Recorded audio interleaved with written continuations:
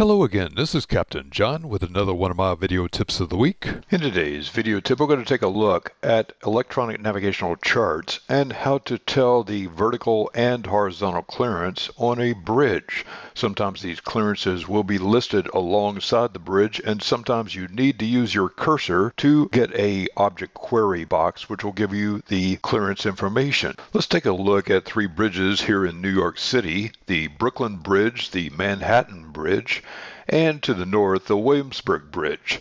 Notice that none of these bridges show the vertical or horizontal clearance.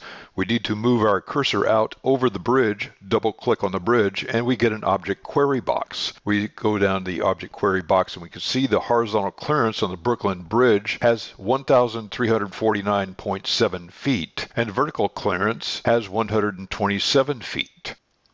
Now let's take a look at the Manhattan Bridge. It has a horizontal clearance of 1,199.8 feet and a vertical clearance of 133.9 feet.